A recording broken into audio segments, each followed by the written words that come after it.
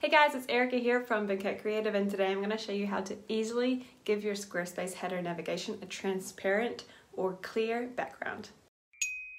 We're going to go over Squarespace 7.1 and Squarespace 7.0 Brine template. If you're not sure if you're on version 7.1 or 7.0, or if you're not sure which 7.0 template you're using, we've linked some resources down below to find out. So do that first and then follow along with whatever tutorial suits. So in Squarespace 7.1, there's two things we need to look at.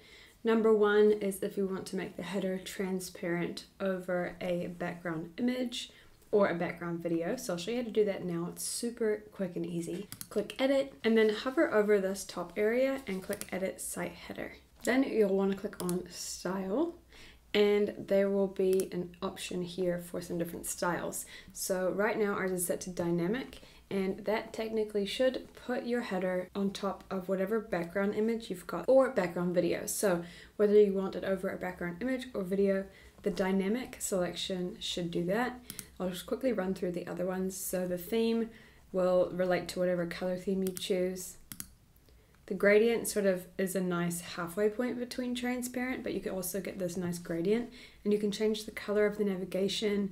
You can blur the background. There's lots of fun things you can play around with there, so definitely check that out. And then there's just solid. So this is just a solid color. And again, you can also reduce the opacity and play around with the colors. So there's a ton of different options there, but if you just want full transparent, go with dynamic.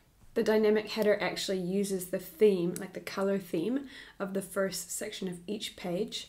So if I then click out of the Edit Site Header and come to just edit the first section on this page, you'll see that if I change the color, the menu changes.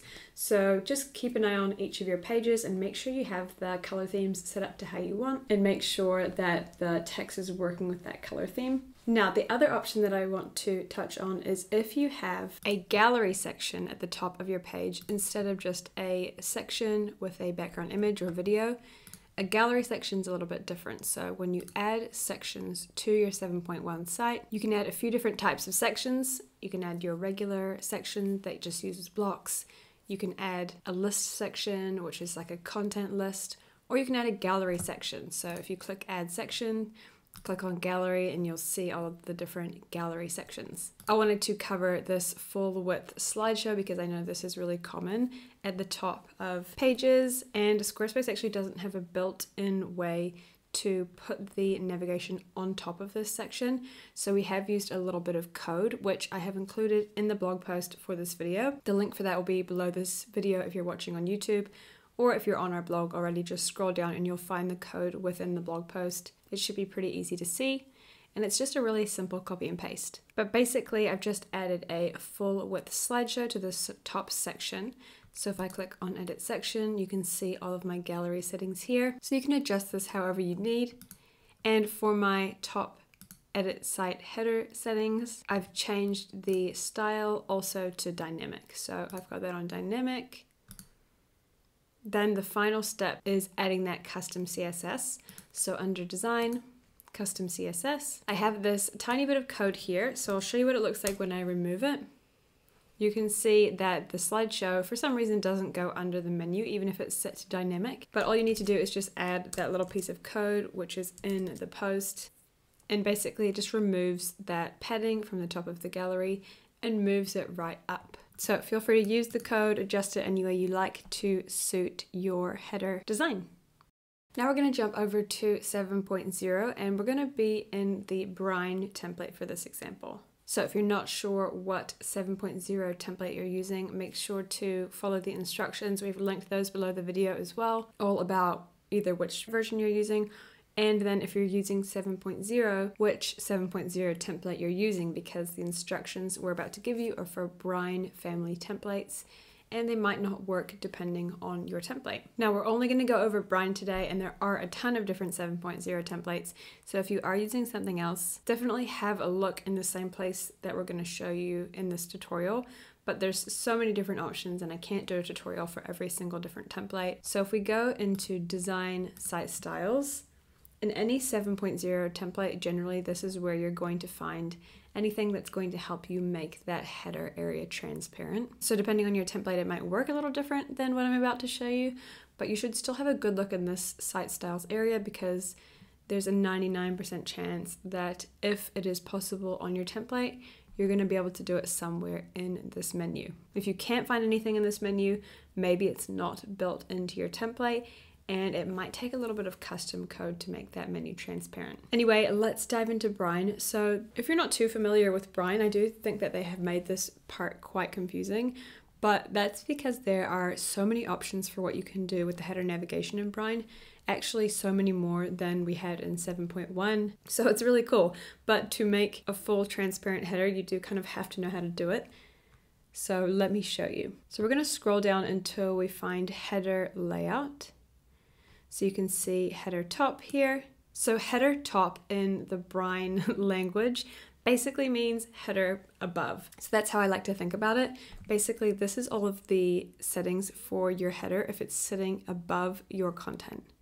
Now what we can do is we can actually move that content to header bottom, which actually means your header information is sitting down here, so it's sitting on top of your content rather than above your content, and I'll show you that now. So this is the settings for header top, and if we come to header layout, down to branding position, you're going to see from here down on all the settings, top center, top left, top right, top, top, top. So basically that means all of these elements we've positioned in the top.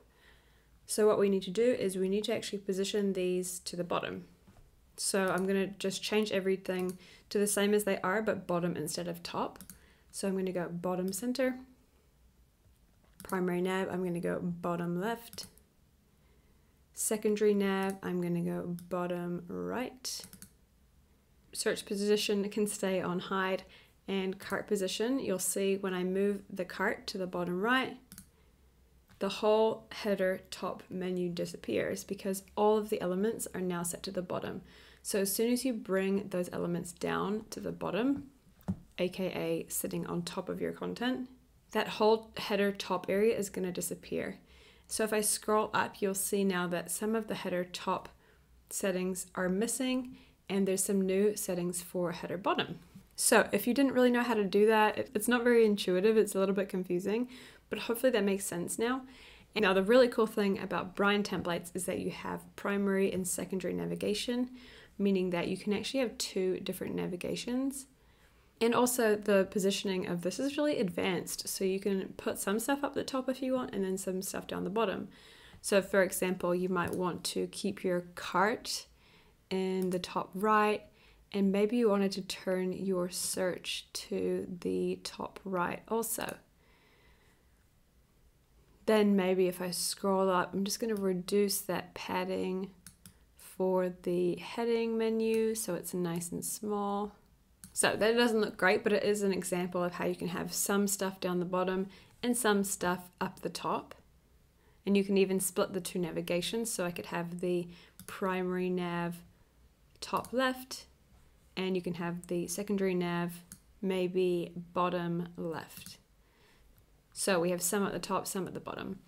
And that's how essentially you can make a transparent navigation, or you can split it up and have some at the top and some transparent. So hopefully that was helpful for you if you are using Squarespace 7.1 or Brine. Like I said, if you're using a different template and you're looking for those settings, just have a good look through your site styles because that's most likely where you'll find it. Thanks for watching, and I will see you in the next one.